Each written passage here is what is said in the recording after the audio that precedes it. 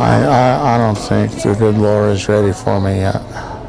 Phil Lopez possesses an optimism you might not expect to find at the Hospice of St. John's. Because me and God got a deal going, you know. With a failing liver, the doctors say he won't make it to next Christmas. And that's why I just keep fighting. Just keep on keeping on, you know. The images of his daughters That's Samantha, have convinced him he will. And I can't imagine not being there for him. For those who don't share his vision, something like this, it's just to see the people's faces that someone cared enough, to come. I'm dreaming of a white Christmas. Louise Sanford and her band of sooth singers provide a better medicine than any doctor. The horse was lean and light, misfortune seemed his lot. They produce better results than any pill.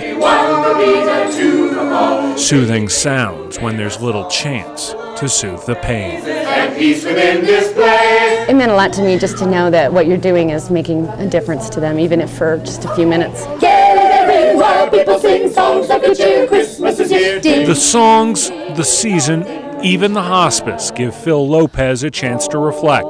Everything is more important when you're about to lose it. But I always get a tear in my eye during Silent Night. Sleep in heavenly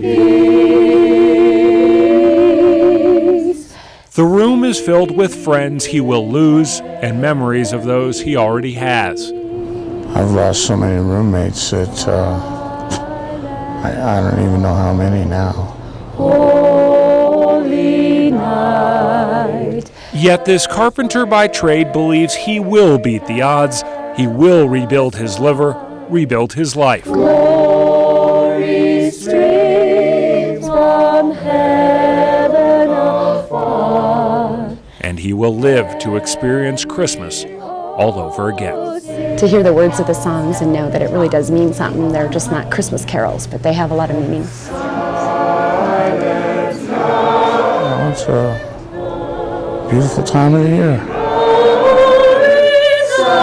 In Lakewood, Adam Schrager, 9 News.